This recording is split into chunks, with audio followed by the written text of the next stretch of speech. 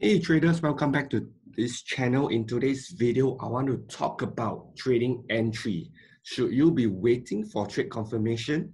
Okay, the instances where you should be waiting for trade confirmation versus the instances where you should not wait for a trade confirmation. Now, this is a very common question. As a trader, do you wait for a reaction at a price level or not?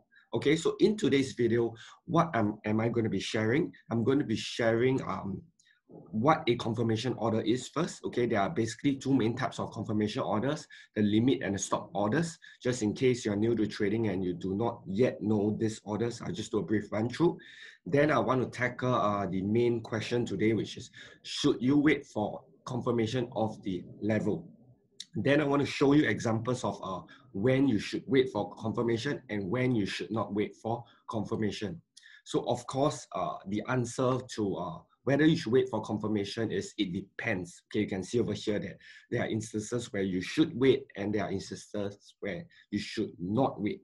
So that is why I created this video. I want to run you through each of these instances and show you how to do it. Now, by the way, if you are new to this channel, please give us a thumbs up. Please hit the subscribe button. We create a lot of videos like this. We also have a free trading guide for you, okay, teaching you a complete step-by-step Forex strategy that works. Okay, even in 2020, it works. So make sure you download that if you have not. Okay, so let's go into the first part of today's video, which is what are the confirmation orders that you can use. So there are two main types. There are the limit orders and the stop order. Okay, think of it this way. A limit order is just an order to buy or sell at a better price. Now, when you do a confirmation order, be it a limit or stop order, there is a chance that you may not get the trade, meaning that the market doesn't trigger your order. So therefore, it doesn't guarantee execution.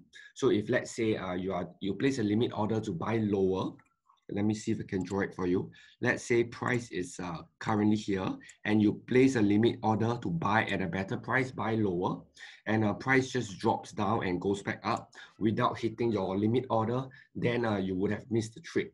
Okay, so limit order is an order to buy or sell at a better price. So if you are buying, of course, you buy lower. If you are selling, you are trying to sell higher.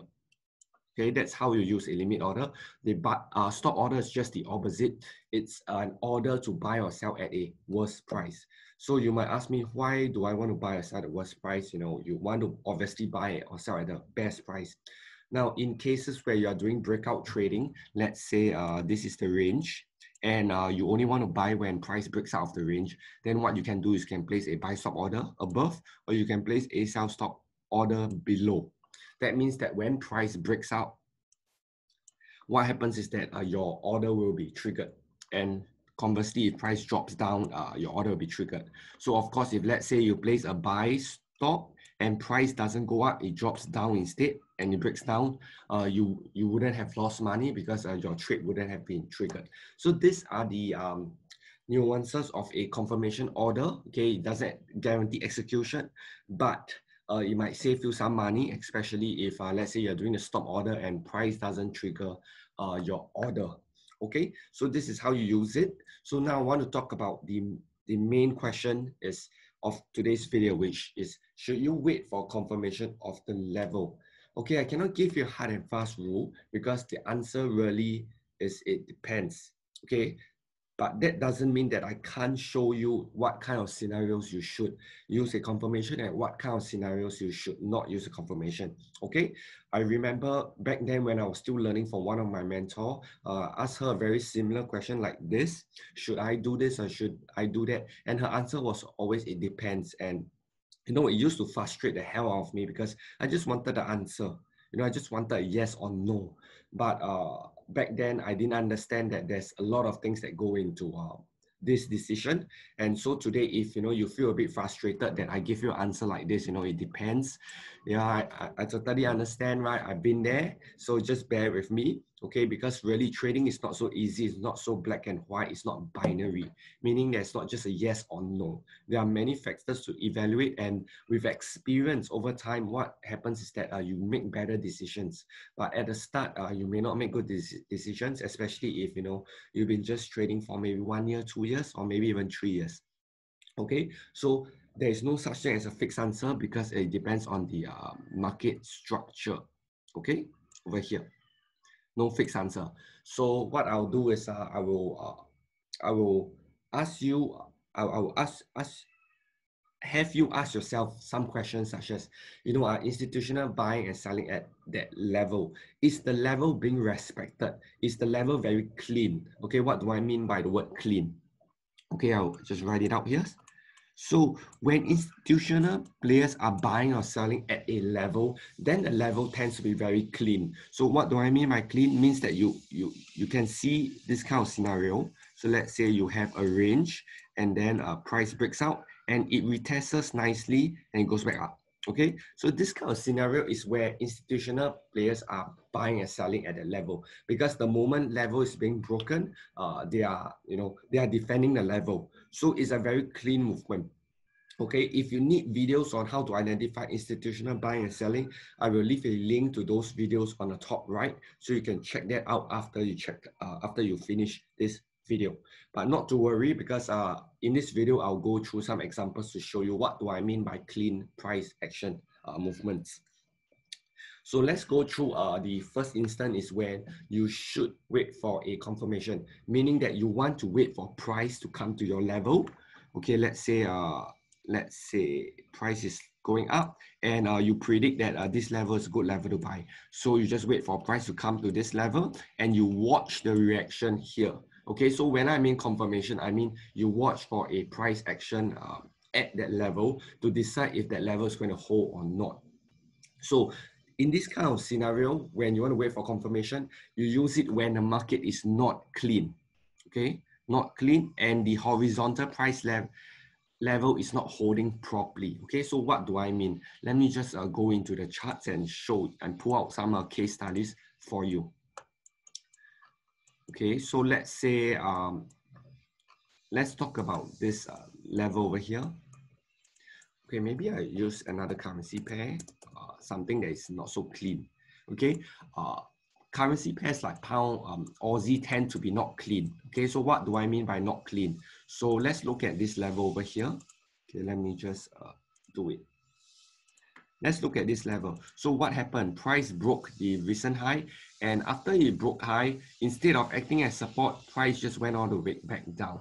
So you can see in this case that price did not respect the resistance, right? You would expect the resistance to turn into support, but it just doesn't respect, okay? In fact, it just broke through, it go up, it come back down like this level didn't exist. Okay, so this is the kind of structure that I mean that the price is not clean. You can see over here, so you have another example over here. You can see over here. Okay, same thing. This was resistance. What happened? Price broke above. Instead of acting as support, price just broke down. And then after that, price just hover around this level without, showing that this level is valid. Okay, so this kind of scenario is where the price action is not clean. The levels are not being respected properly. Okay, let me see if I can show you one more examples. So this one over here. Okay, it's not too clean. I mean, it kind of was supported, but you can see that you have a very long tail over here. Okay, so depending on how you put your stop loss, you may or may not have lost money.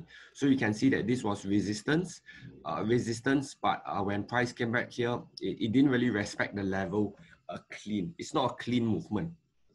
Okay, this one, let me see, just one more example. So something like this as well over here. So you can see that this was, this zone was actually support. You can see that there's a lot of fighting here. There is this wicks, upper wicks, and there's this long wick up as well. So this kind of movement is not very clean. It is best to wait for confirmation, because what happens is that if you do not wait for confirmation, and let's say you just enter on this level and you put your stop loss, if you do not enter it at the right time, you would have probably lost money when price has this big spike here. So if you have waited for confirmation, you maybe you go to the lower time frame and look for a trend line break or a candlestick pattern, you look for confirmation and you try to catch an entry like that, then you would have probably made money instead of losing money. Now, in this case, it's probably a bit more complicated because there was sort of a confirmation here, but if you put your stop loss above, you will still lose money. So what I'm just trying to say is that when you have situations like this where the market is not clean, the movement is not very structured, you cannot see the levels properly, then you want to wait for confirmation. Okay, so hopefully that is clear. Now let's go on to the last part, which is when do you not need to wait for confirmation? Okay, so when should you not wait for confirmation? Means when should you do a limit order? You know, if let's say you want to do a retracement trade, when do you just enter a, you know, let's say just do a buy limit or do a sell limit? Okay, now this is just the opposite. Okay, you want to do this when the market is very clean, levels are being respected, and you can see it clearly, right? And what you're trying to do is you're just trying to place a bet on that level and say that, okay, this level is likely to hold, let me just enter it here. So let me go into the charts to show you a clean example. So hopefully you can contrast the clean versus the unclean scenario. So right now I'm at the Aussie dollar. Okay, so you can see that there are a series of movement over here that is very clean. Check this out. This was the first bottom. This was support. Look, where did price stop at? Exactly near this level exactly. So it's very clean. Then after that, what happens is that price broke resistance over here. We tested it again. You can see it's very clean. Okay, price broke resistance. We tested it nicely again. So on and so forth. Then after that, you have another form of supports. This zone being support. Depending on how you draw it, we tested again. Very nice. Here again, can see that this resistance over here broken, retested very nicely. Here almost retested. So these are the kind of markets that you can do a limit order, meaning that you just wait for price to break and then you just put in a limit order. Or if let's say you want to catch a retracement, you can just place the limit order at these few levels. So this is how you do it. This is recommended, okay, but let's say you are new to trading and you cannot tell the difference between the clean price action and the unclean price action, then my recommendation to you would be to always stick to a confirmation. Okay, in fact, in our day trading guide that we have prepared for you, we always talk about the strategy MPE. So M stands for market condition, P stands for price level, and E stands for entry trigger. We always emphasize using a confirmation. So this is a bit more advanced, okay? If you are still struggling, please stick to the confirmation, okay? Irregardless of whether the market is clean or not clean, if you are still struggling, you should still wait for confirmation, okay? It may, result in some missed trades, or you might get a lower reward to risk ratio, but that is fine because you're still struggling, you're still new, right? Your job is to learn how to get the best levels, how to identify the right levels, and not so much about maximizing your profitability. So hopefully this sums up when you should use confirmation and when you should not use confirmation. Now to end off, I'll just do a recap. Right, I started this video talking about the confirmation orders, the limit and stop orders. Most of the time you should be using limit orders if you are doing the you are not waiting for confirmation of a level. Let's say you're waiting to buy at support. Most of the time you'll be using the limit order. Okay, so I also addressed the question about whether you should wait for confirmation of the level, right? The answer is it depends, okay? So instances where you should wait for confirmation is when the price action is not clean. You cannot see the levels clearly. Price, is struggling. And let's say the price action is very, it's very, the wicks, the upper and lower wicks is very wide and you can't really see the levels clearly. Now, instances where you should not wait for confirmation is when you are trading with, let's say, the trend, and you see the levels very clearly. Let's say price breaks at important resistance and pullbacks to the resistance. Okay, so these are the kind of situations where you want to just put in a limit order and just bet on the level rather than wait for confirmation.